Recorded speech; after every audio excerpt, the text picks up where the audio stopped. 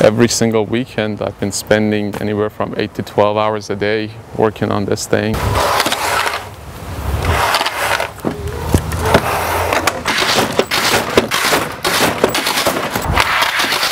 Since I built the electric chair last year, this year I was thinking about something else to do, and the guillotine sounded like the most fun.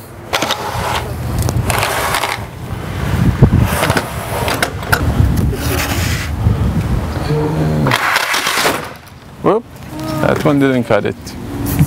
It was a couple of weeks of trying to find different designs and everything of guillotines to see how I wanted to build mine, and about 3 months of working on it. To me, it just seemed like a fun project. And I said last year when I built that electric chair, that was an easier project.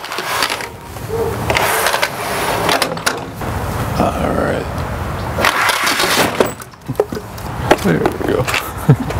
We're really huge Halloween fans. I had one of the neighbors came by earlier when he saw it up, and I showed him how it worked and everything. So far they seem to enjoy it, since nobody's gotten hurt yet. Get up over here.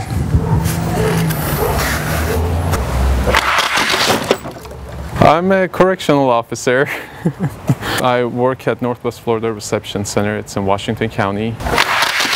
The blade, I only put it up when I'm actually doing demonstrations. So even if I'm standing around, if I'm not using it, the blade is going to be off of it. I figured just in case people decide to take pictures in this, I should make it safer.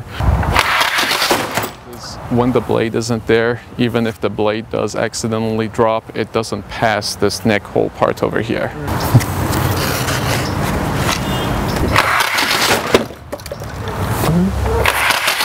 Everybody has quite a few people they want to nominate to try this thing out with the blade in it. Like spouses, politicians, bosses.